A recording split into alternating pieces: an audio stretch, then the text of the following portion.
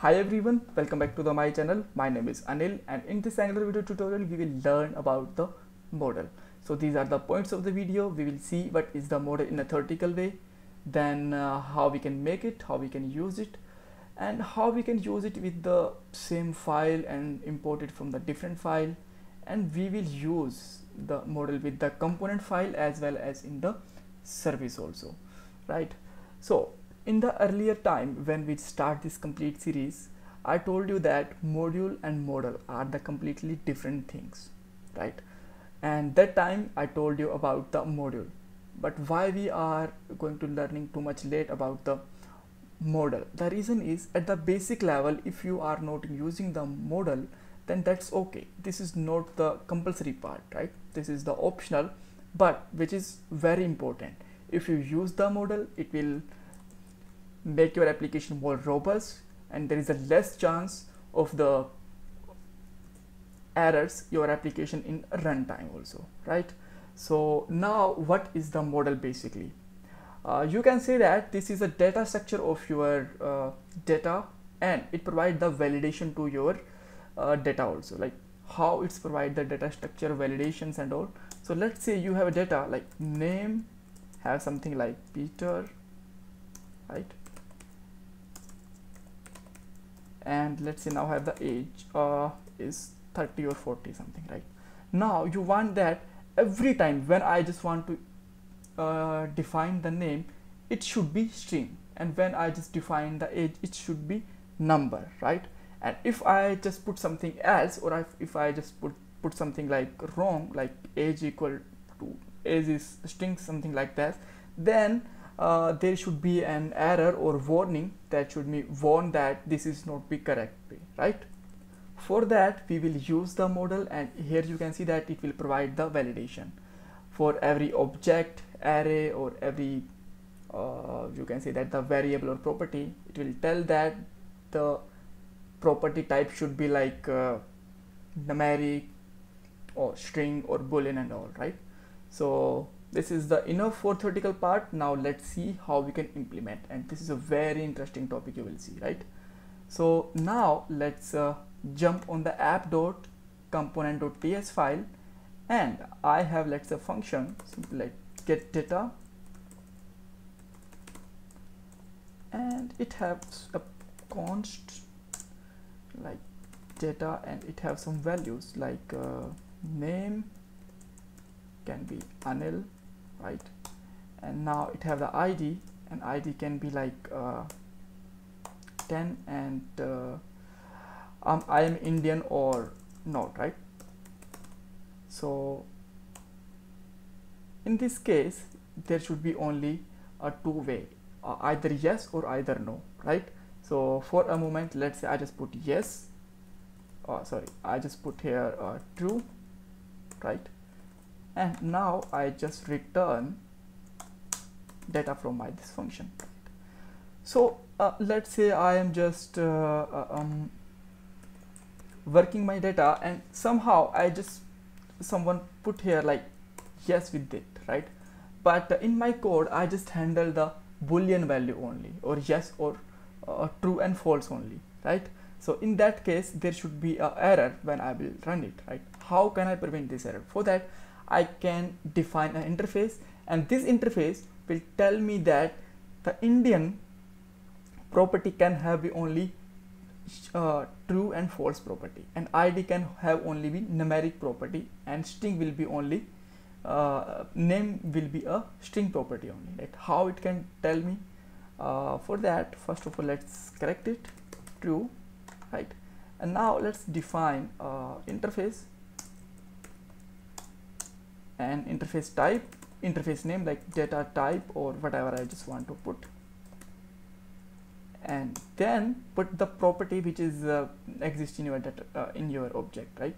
Like name can be string, right? Then ID can be number, then Indian, right? And Indian can be boolean value, right? So now how can I use it with? So just simply use here data colon your interface name, right? Yeah, one more thing I actually forgot to tell you that is this interface is a or model is a Angular feature? No, it's not Angular feature, it's a TypeScript feature, right? As we know that every file in the Angular we use with the .ts, so that means it simply support the TypeScript, and this interface, or you can say that the model, is a feature of TypeScript, not the Angular, right? Okay, so now let's continue. So this is working fine. So let's say I just put here Indian, like yes, right? And when I put it yes, then it will tell me that type string is not assignable to type boolean. It will just telling me that the Indian can be only a boolean type. If I just put here true or false, there will be no error, right? And similar, if I just use the name like 100, then it will tell me that the type number is not assignable to type string, and it's saying that the name should be only string, right? So like Peter, it will be perfect. So let's say I just define here address, and I put here like Delhi, India, right? So now you will see that it will just telling that object literal may be specified to the non-property and address does not exist in the TypeScript, the type data type. So it will just telling that it's not look like, or it seems wrong something with the address, because address is not present in the TypeScript. So let's say I just add here address, and I just put here string, right? Then it will working fine. If I just put here any, like let's say for any field, I am not aware that what kind of data it will become here, right? It can be boolean, it can be string, null, undefined, then I can put here any, right? So this is a way that how we can use the interface. Now let's see how we can use it with the service. So for that we need a service. So now let's make a service simply, right? So just use here ngg service and service name. And if you don't know how we can use the service, link is given in the description box. You can go to the complete playlist which is provided in the description, right? All tutorials are there. So how can I do it in the service also? So this is the nothing is different, just copy from here and paste it here, right? And I can use for a moment I can use the same function also like this, right? But maybe now you have a question that why I am just repeating this interface. Can I put it in the single place and I can use it or import it from the single place in the or both of file? Yes, this is possible, and this is a right way also. So let's just define another file like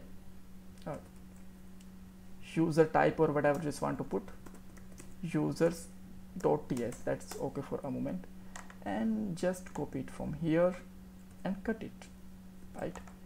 And let's put it simply and just write here export. We are exporting it, and in the service just write here import something from users, and just write here data type, and this is working fine, right?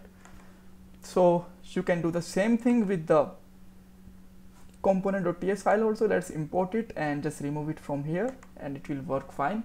And if you still have any kind of confusion, you can ask me in the comment box. Don't forget to subscribe my channel and like this video. Bye bye, take care.